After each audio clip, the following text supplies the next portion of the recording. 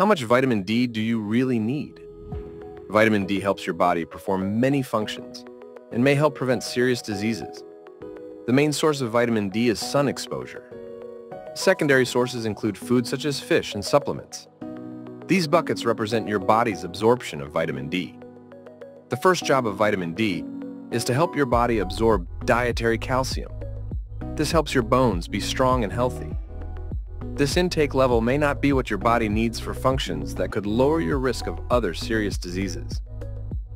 As you increase your vitamin D intake to 2,000 IU per day, you provide your body with enough vitamin D that may be necessary for functions that lower your risk of many serious diseases such as osteoporosis, Alzheimer's disease, colon cancer, heart disease, and immune health.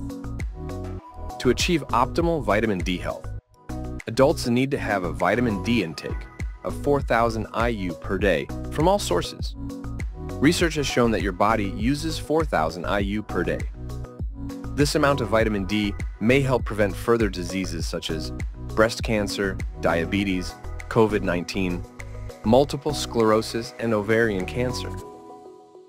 Scientists recommend that individuals test their vitamin D levels and ensure they reach between 100 to 150 nanomoles per liter, or 40 to 60 nanograms per milliliter for overall optimal health.